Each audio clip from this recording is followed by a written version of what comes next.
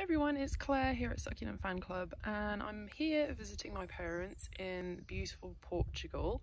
And we're up on the Silver Coast, so the west coast, and they just have the most amazing collection of succulents. And I'm going to give you a tour of their garden today. So here we are at the back of their house, and the sun has just come out from behind the clouds. And this is where they keep a lot of their collection. Now, this area here next to the pool gets sun for almost the whole day. And this is where they keep a lot of their aloes. And I'm not sure exactly what these are, but they might be some agaves. But I'm not absolutely sure. They also sort of mix in with a lot of their other plants. This is a torch aloe, which, as you can see, is very, very sun-scorched. But really dense, needs a good sort of clearing out from all those dead leaves. But other than that, it gets watered once a week like all the others. And this was a propagated kalanchoe that came from South Africa. As you can see as well, it's really nice and sun-stressed, but it's got lots of babies growing. So obviously loving life as well, with a tiny little propagation of a little jade plant there as well. And here, this is called Cosbies Prolifica, and it's just in fact finished flowering. And again, really nice and dense, all those babies in there. You can see this is the size of my hand, and this is the size of the plant, so it's massive. Along the way, they've got some really cute little metal bird baths here. This one's hanging in the tree, and these were made in South Africa too. And they're really adorable. I don't think the birds actually drink out of them, but they look really cute.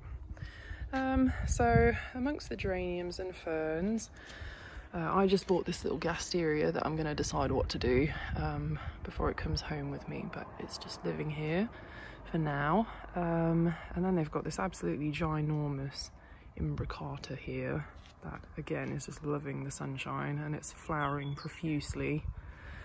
And then again, some really nice like raised pots, which are really cute, so they're not getting the deck dirty.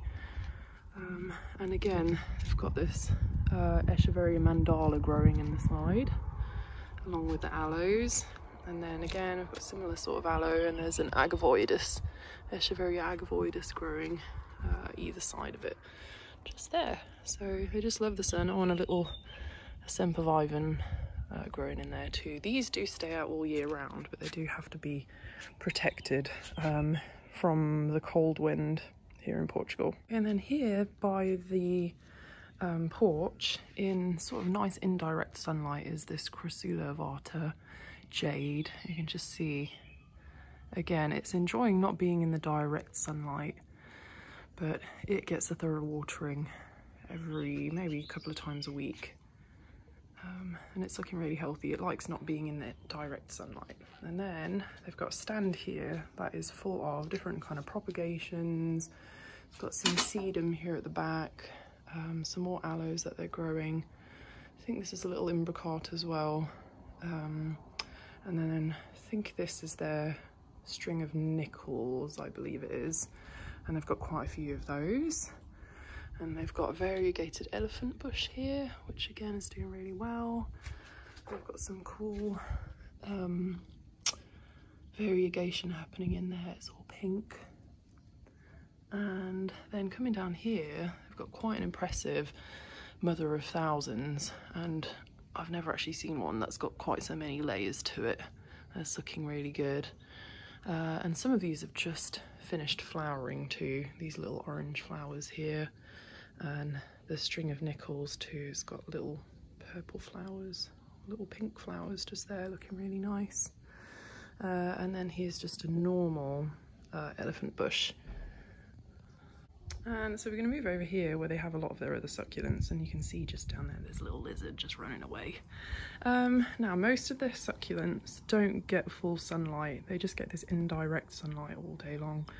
In the winter the sun comes in at an angle, and they get nice full sunlight during the winter, which is quite good for them.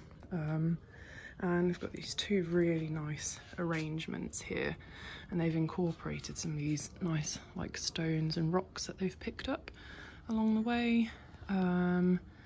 And the great things about these is that they all have kind of similar watering requirements. So they've all got fleshy leaves, they all sort of like the same amount of sunlight. And you've got a baby's necklace here, you've got some different types of jelly bean plant, you've got peperomia, you've got a little adromiscus down here, tiger jaw, and then there's a little sausage plant growing just in there. And then similar for this one, it's got a really big sausage plant, and you can see the sausages are actually coming up all over the place because they grow off the roots. And then they've also got some trailing succulents over the side. So they've got this burrow's tail, and then they've got the bear paw and some more tiger jaw. And then again, you can see a little sausage coming up here, little sausage toes everywhere, which are wonderful. And then underneath the arrangements, they've got, it looks like a Hummel sunset to me, Crassula vata Hummel sunset.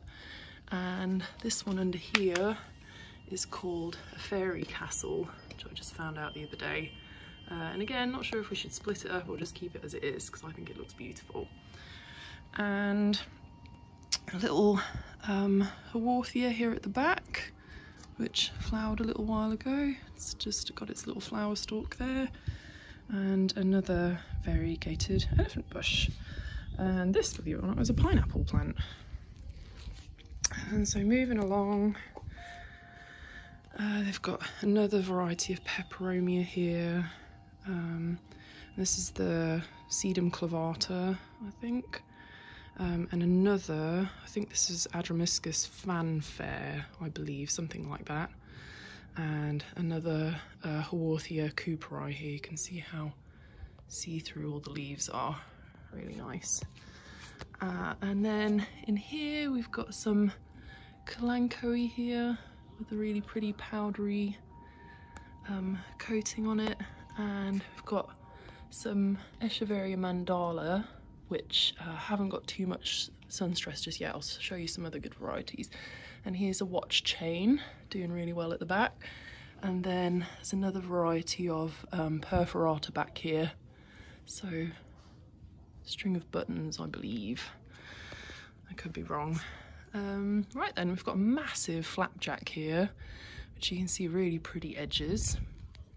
And you've got a Fred Ives growing here too. You can see it's got a few massive heads growing off.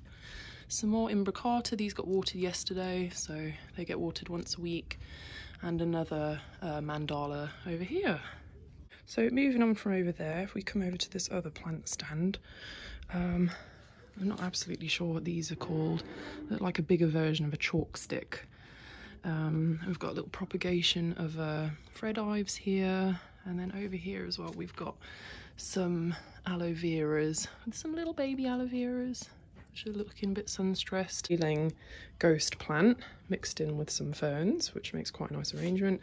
And then down here we've got really, really dry Haworthia that I moved out of the direct sun because it was getting absolutely roasted, and you can see how dry it is. So hopefully this will pick up a little bit. And I believe this is some kind of aeonium that has some really nice colour around the edges. And got a little very, very mixed up cactus going on in there. And then if we come over here, we've got this really cute, could be a prickly pear. It's got a little baby prickly pear just down there. This is a really, really old jade. You can see it's old by how woody it is. It's been out in the sun. A bit more aloe vera. And then again, just around the corner, I've got a really nice mix of aloe veras, and there's really nice trailing ghost plant.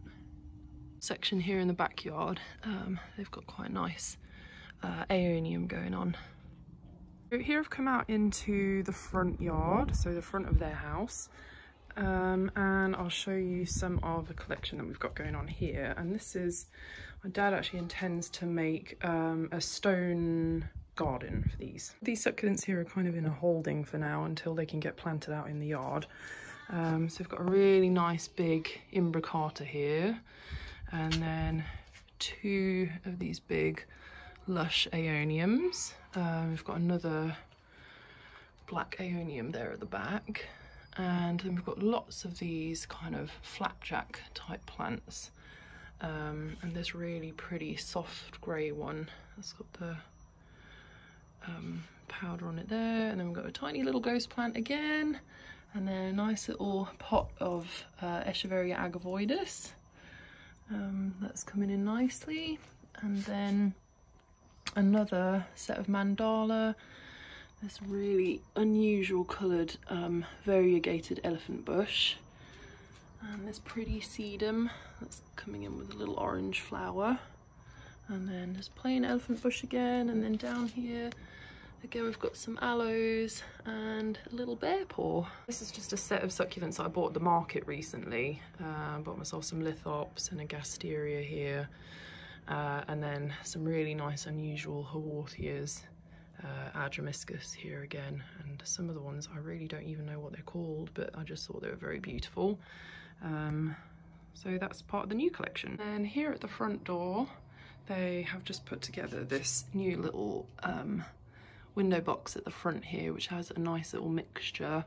None of these, except maybe the ghost plant, will be very good over winter, so they'll all need to be put into a very sheltered spot, maybe covered up with some fleece. But you've got your little bit of a sunburnt agavoidus here, and I'm not exactly sure what this is, but it could be an aeonium, but I'm not sure. And then another mandala, ghost plant, and then this one, I'm not absolutely sure. It could be a bluebird or a peacocky eye. Please let me know in the comments if you do know.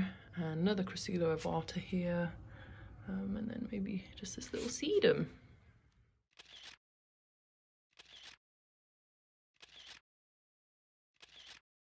So thanks for watching and doing a succulent garden tour here in Portugal.